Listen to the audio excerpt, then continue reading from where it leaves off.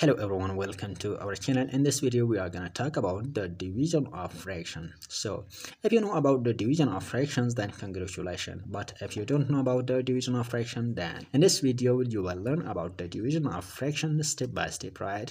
And at the end of the video I will give you a trick that you can divide any type of fraction easily within a few seconds, right?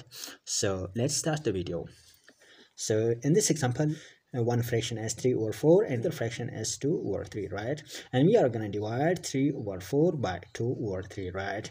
So simply we will write as 3 over 4 and divide this fraction 3 over 4 by 2 over 3. We will convert this division sign into multiplication sign, right? Here we see that this is division and we wrote multiplication.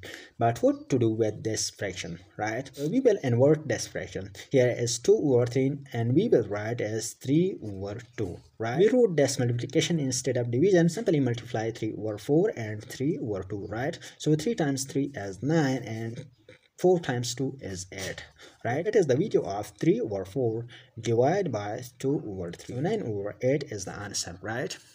Here is another example in which we have to divide 5 over 3 by 6 over 2.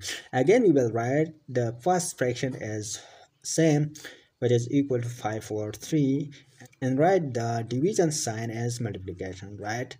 And 6 over 2 to 2 over 6, right? So write 2 over 6 and multiply 5 times 2 is equal to 10 and 3 times 6 is equal to 18.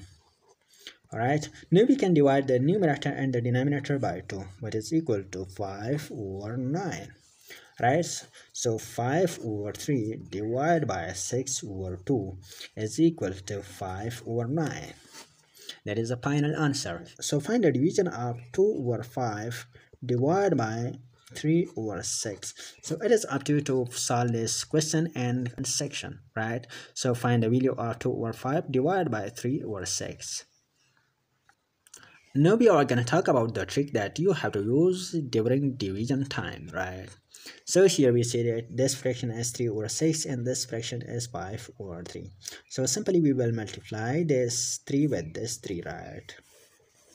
And right is here we will see at the first fraction as 3 times 3 is 9 and right it is the numerator, right? Because this 3 is the numerator. Now we will multiply this 6 with 5 and right it is the denominator, which is equal to 30, right? 6 times 5 is 30.